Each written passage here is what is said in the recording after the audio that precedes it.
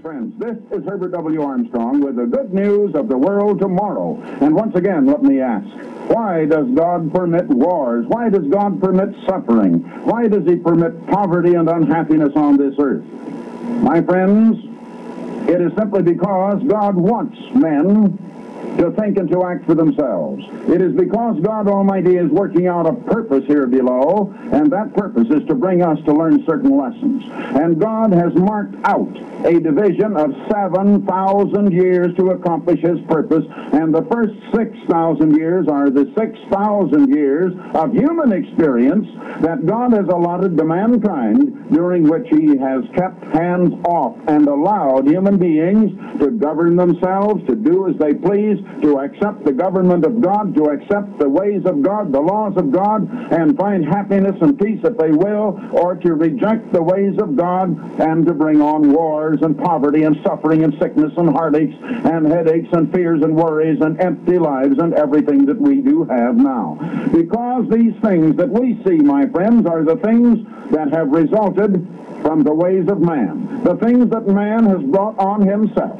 Now, as I've been saying the last 2 or 3 programs in this series, God could have stopped it. God could prevent wars, but the only way He could prevent wars would be, in effect, as I have worded it and in the vernacular, to cram His religion down our throats. And, you know, people just wouldn't like that, because the carnal mind, the natural mind of man, is enmity against God. It seems to think that God is all wrong, and human beings prefer to live their own way, and God has been giving us 6,000 years to do it, and our own way has not brought us the peace we expected. It hasn't brought us happiness. It hasn't filled our lives with interest and abundance and happiness and joy, but with emptiness, and left a great void in the human soul. That's what's happened. Now, Jesus Christ came bearing a message from God to man in a world that had forgotten God, in a world that did not retain a knowledge of God and the knowledge God had revealed, and that had not liked to retain that knowledge, and had kept God out of its system of knowledge altogether. In such a world, God sent His Son Jesus Christ bearing a message.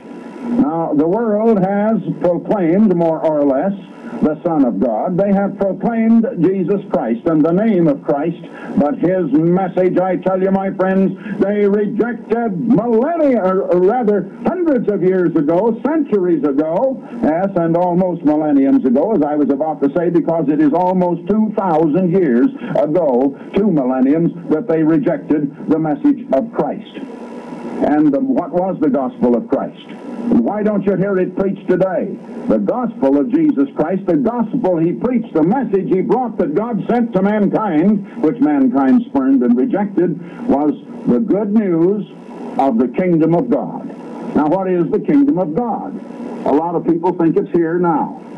Now, that brings us back to the point where we are in this series, in going through Matthew, Mark, Luke, and John, to see what Jesus did preach, and why you haven't heard that message today, and what was His gospel, and what was the example He set, the customs that He followed, and why do we practice identically opposite customs and not follow those of Jesus today. He set us an example that we should follow His steps, but people today don't. The churches don't. The churches don't preach the gospel He did. You think they did, but they don't, my friends, because He preached the gospel of the kingdom of God. What and when and where is the kingdom of God? Very few have ever understood it. Now, we've been going into the parables recently. We had come up to the place in going through Matthew, Mark, Luke, and John, where Jesus was speaking to the multitudes in parables. And we saw here a week or more ago how Jesus spoke in parables and the people did not understand. He did not speak in parables to make the meaning more clear, but to hide the meaning, to cloak it, and to shut it up from the people. And so as his disciples had come and said, well, why do you speak in parables? We don't understand. Please explain this parable to us and tell us why you speak to the people in parables. And he said, unto you it is given to know the mysteries of the kingdom of God, but to them it is not given. He said, unto you it is given. That I read what I just now read in Matthew 13, and now I'm in Mark 4, where he said, to you it is given the mystery of the kingdom of God, but unto them that are without. They were not within the fold, they were without. All things are done in parables, that seeing they may see and not perceive, and hearing they may hear and not understand, lest haply they should turn again, and it should be forgiven them. And as the King James has it, and they should be forgiven and they should be converted. Lest they should be converted. My friends, that isn't the way you're hearing it today. That isn't what people believe. And if you're going to judge the truth of what I'm telling you according to what you have heard and what you now believe is right, you'll think I'm all wrong, but I'm reading that out of the Bible. Now, finally, we come here to Matthew 13, and here is another parable, Matthew 13, verse 24. Another parable said he before them, saying, the kingdom of heaven is likened unto. Do you notice that in every parable he's speaking about the kingdom of God? Now Mark and Luke and John all speak about the kingdom of God, but where Jesus spoke the same words, and Matthew recorded the same speech according to Matthew. Matthew wrote it down, kingdom of heaven, and Mark and Luke and John always wrote the same speech and the same words down as if Jesus had said the kingdom of God. And as I have explained, it isn't the kingdom inside of God or inside of heaven. It's the kingdom that is ruled from heaven and ruled by the Almighty God, whose throne is in heaven. And it is owned by, the word of denotes ownership. And it is the kingdom of that is owned by and governed and ruled by God from heaven. Now another parable he set before them, saying, the kingdom of heaven is likened unto a man that sowed good seed in his field. But while men slept, his enemy came and sowed tares also among the wheat and went away. Now here again, it is the kingdom, and it's the kingdom of God. Is he talking, my friends, about this present time? Now people have tried to think, they have supposed that Jesus spoke in parables to make the meaning more clear. They have supposed that this is the only time of salvation and that pretty soon it'll be too late. God has been making a desperate effort to get the world saved. Of course, he hasn't succeeded very well because most of the world is certainly not converted in any manner, shape, or form, and a far smaller portion, by the way, than you think, because the whole world has been deceived according to the Bible. And according to Bible prophecies, false prophets have gone out deceiving the world by telling them that Jesus is the Christ, by proclaiming his name, by posing as the ministers of Jesus Christ, by pretending that they are the ministers of righteousness, while actually they deny the law of God and preach unrighteousness or sin, and uphold sin while they have their own standard of what they call right and wrong, and they give their own definition of sin and deny God. They're leading the people into sin without calling it that. They've turned the truth upside down, and that which God says is right, they sneer at and say it's wrong. And that which God condemns as wrong, and which God says is an abomination to him, they uphold and endorse and they indulge in. My friends, we're living in such a world, and it's about time to wake up and to realize in what kind of a world we are living. Now, it is supposed by the people that are setting themselves up as self-appointed teachers of the Bible and preachers of it in this world, and as we have been deceived into believing that Jesus spoke in parables to make the meaning more clear, and that when he spoke of the kingdom of God, as he did in his parables, he was speaking of this age we call the church age, or the Holy Spirit dispensation, or the dispensation of grace, and the various names that the various churches or various denominations or various preachers will use in describing it. In other words, this present time, from the time after Jesus ascended to heaven and the day of Pentecost that year, up until the present and on until the second coming of Christ. And so they tell you that this is not only a day of salvation, but the only day of salvation, as most people believe. And they believe that, my friends, erroneously, strange as that may seem. That is not the teaching of the Bible, but it is the teaching of men universally today. Now, what is the kingdom that Jesus is talking about? They always suppose he's talking about this church age and about the church, because most people believe that the church is the kingdom of God. Now just notice this a bit. Here is this parable of the man that sowed good seed in his field. But while men slept, his enemy came and sowed tares also among the wheat and went away. Now, but when the blade sprang up and brought forth fruit, then appeared also the tares. And the servants of the householder came, and they said to him, Sir, didst thou not sow good seed in thy field? Whence then hath it tares? And he said unto them, An enemy hath done this. And the servants say unto him, Wilt thou then that we go and gather them up? But he saith, Nay, lest haply while you gather up the tares, you root up the wheat with them. Now notice, let both grow together until the harvest. Now this is in the kingdom age. Whenever the kingdom age is, they are both to grow together in and during the kingdom age until the harvest. When is the harvest, my friends? Is the harvest the present time? Is the harvest the second coming of Christ? I want you to notice. Let both grow together until the harvest. And in the time of the harvest, I will say to the reapers, gather up first the tares and bind them in bundles to burn them. And notice they're gathered in bundles. Have you noticed how people are being gathered into bundles? Have you ever noticed that it is human nature that people want to belong? They just want to belong to something. They want to belong to a club. They want to belong to a lodge. They want to belong to some society.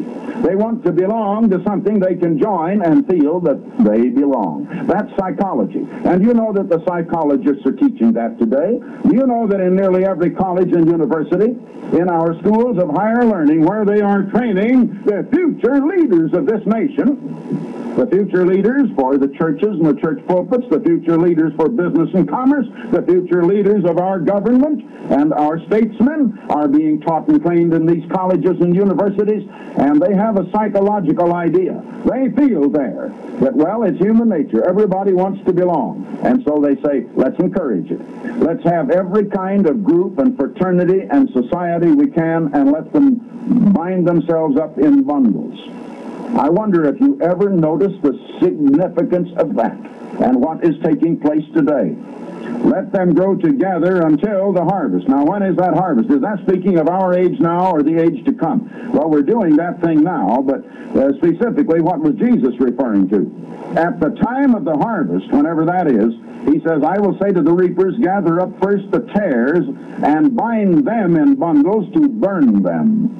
These bundles of human beings gathered together are being bound up in these bundles to be burned.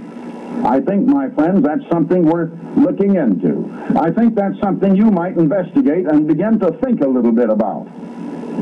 But, he said, gather the wheat into my barn. They weren't bundled at all. They come into the barn. In other words, that is the kingdom of God, and that is the place where you want to go, the wheat. That's what he's saving. But the tares, he's not going to save. He's going to burn. Now, the wheat is going to be saved. In other words, salvation and eternal life is what it portrays there. Now, for just a moment, I want to show you something.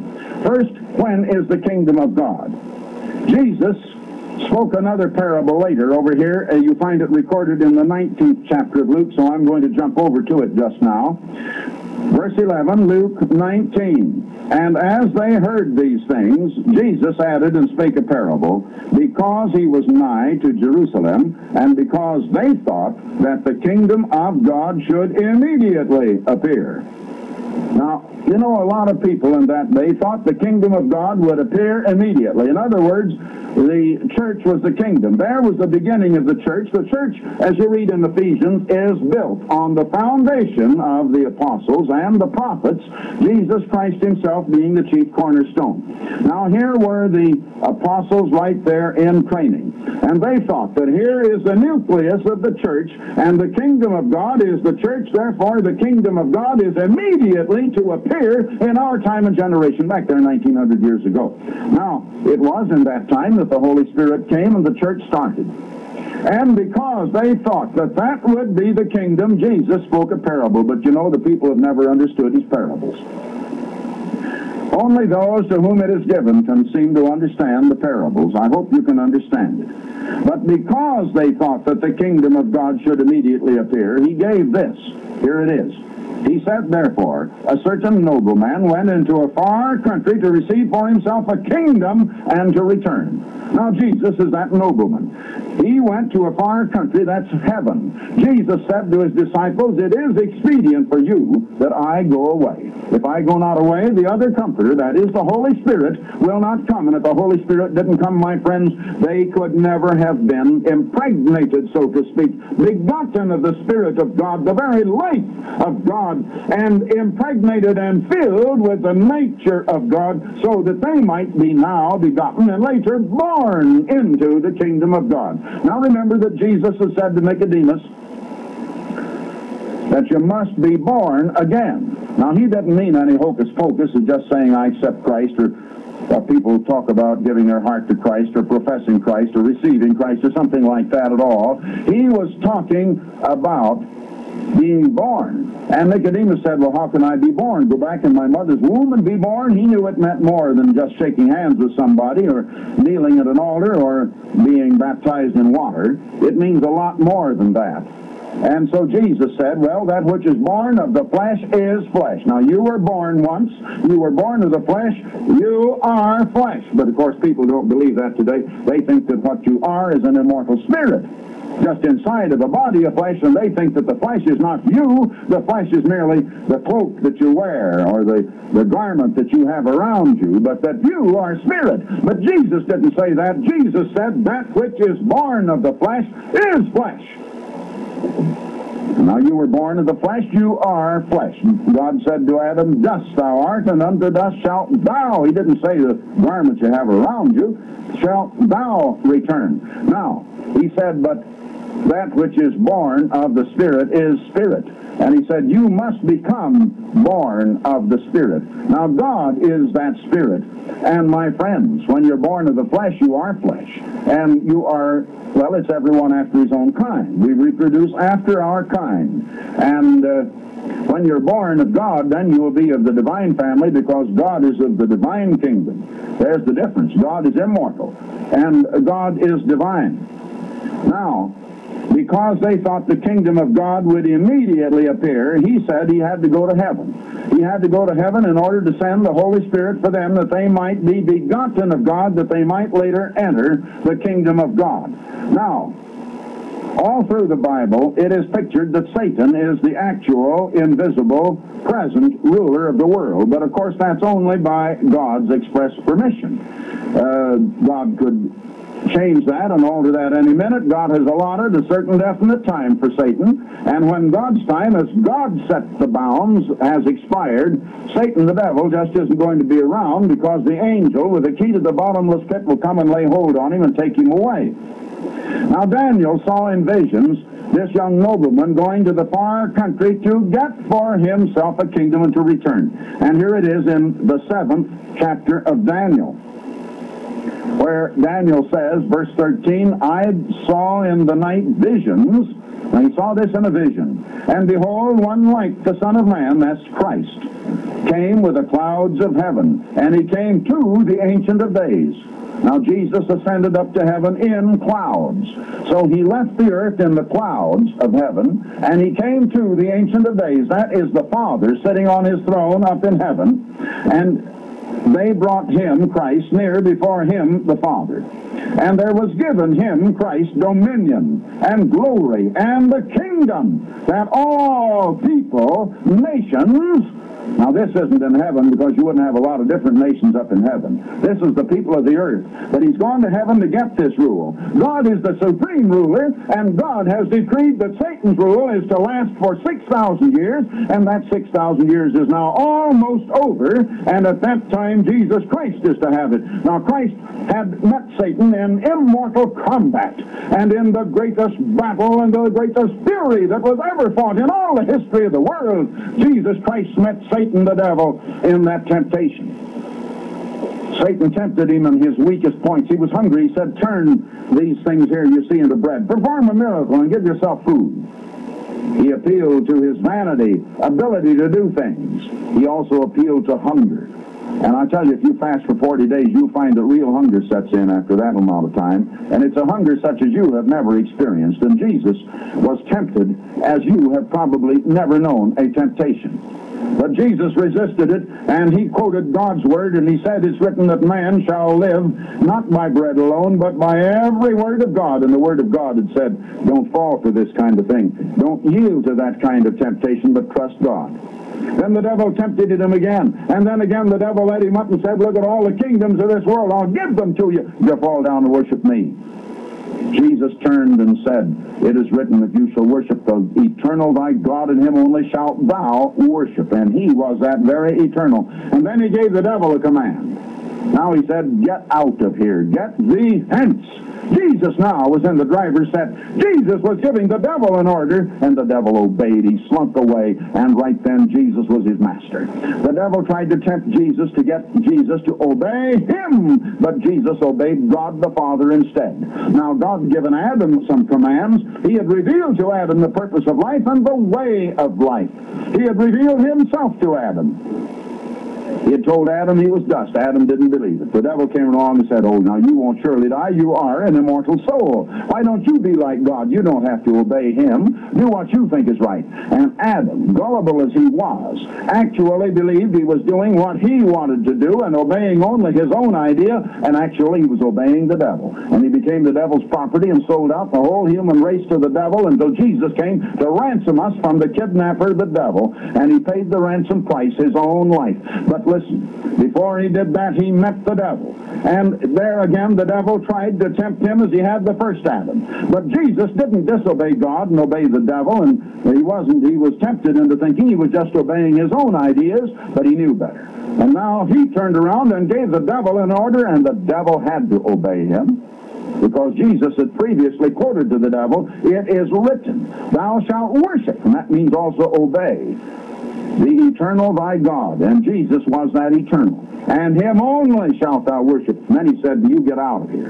And the devil had to obey, and he did. Now Jesus conquered him. Jesus was his master. Jesus then and there qualified to rule the world, but he didn't take over the office. He wasn't inducted into office at that time because God had ordained that there was to be the 6,000-year period of man to do as man pleases, with the devil here to tempt him, to influence him, and all of that. The devil can't force you to do a thing.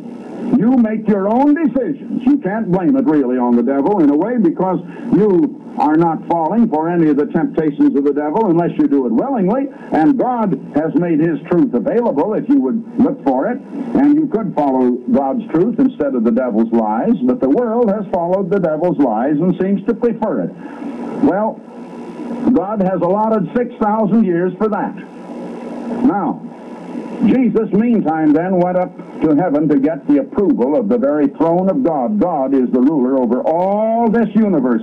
So here it is. Daniel saw it in visions, in a night, in a vision. And here came Jesus, the Son of Man, before God the Father in his throne. And there was given to him, Jesus, dominion and glory and a kingdom that all people and nations and languages should serve him. That's speaking of this earth, where people speak different languages, different nationalities. Yes. His dominion is an everlasting dominion which shall not pass away. His kingdom, that which shall not be destroyed. He went up there to get permission to rule the kingdom. To rule his kingdom is that which he rules when he reigns over the nations of the earth. My friends, that kingdom has not yet begun. And because the people thought it would begin, and that it would be the church, does the church rule the world? No, it's tried to, but it hasn't. There isn't a church on the face of this earth today, I verily believe, except the one true church of God that most people don't know. They don't even know where it is or where it exists. And I tell you, there is not a church of men on the face of the earth today that wouldn't rule the world if they had the power. And they would rule not in righteousness and justice, but like the most wicked tyrants that have ever lived, if they had the power and the opportunity. Now, going back to this parable in the 19th chapter of Luke, Jesus said, therefore, a certain nobleman went into a far country to receive for himself a kingdom and to return. Now, Daniel pictured that. Then he called his 10 servants and delivered to them 10 pounds and said to them, occupy till I come. But his citizens, now the citizens are his own tribe, his own nation, Judah, to which he came. They sent a message after him saying, we'll not have this man to reign over us. They rejected him as their king. They crucified him. Well, in a way they did. In another way, we've all crucified him because he died for your sins and mine, and we're the real guilty parties. I'm not trying to just blame it on the Jewish people at all. But there were Jewish people of that time and that generation who cried out for his blood, and that is a historic fact. And again, it was the Roman soldiers that did it after Pilate okayed it, and so they put him to death. But actually, my friends, it's you and me who caused him to die because of our sins, and he died voluntarily for us, and we'd better remember that. All right. Now he said to his 10 servants, that's the other 10 tribes of the house of Israel, occupy till I come. And it came to pass that when he was returned, now this is the second coming of Christ, having received the kingdom, that he commanded those servants to be called to him, unto whom he had given the money, that he might know how much each had gained by trading. Now the first came and said, Lord, thy pound hath gained 10 pounds. He had increased his spiritual stock and trade. He had grown in grace and knowledge. He had studied the Bible and learned more of God. He had kept close to God in prayer. He had grown closer to God and farther away from the world. He had obeyed God and carried out God's mission on the earth. Well, he'd accomplished something. So Jesus said to him, well, thou good servant, because thou hast been faithful over in a very little, and anything we do in this world is a very little, have thou authority over 10 cities. When the kingdom is established, there will be authority over cities. Jesus will be the King of kings, and we will be kings, and will rule the world, and the saints are to rule the world. Oh, I tell you, my friends, it's time that we get it. Now, real quickly, over to the 20th chapter of the book of Revelation. And here come the saints that lived and died, and even those that were martyred, and they are resurrected, and they reign with Christ 1,000 years. That's in verse 4.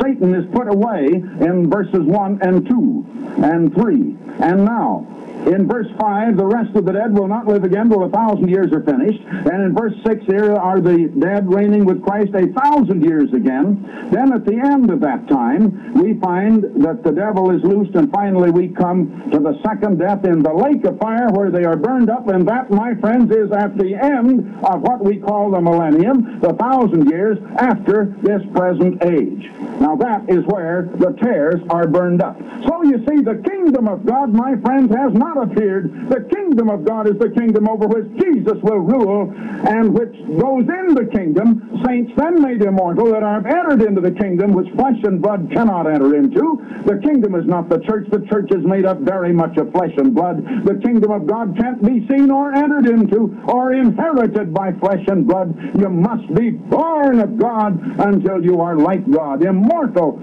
spiritual, divine, glorified as Jesus was. Now then, you see, the harvest then is the end of the age. It's the end of the millennium, not the end of this time. Oh, how men have misunderstood these parables. With many such parables, he spake the word unto them as they were able to hear it, and without a parable spake he not unto them, but privately to his disciples he expounded these things. Yes, and unto the multitudes he spoke in parables, it is in Matthew, and without a parable spake he nothing unto them, but he expounded these things privately to his disciples. Now we'll go further into this, and the truth will become so plain if you listen every day, this same time, this same station.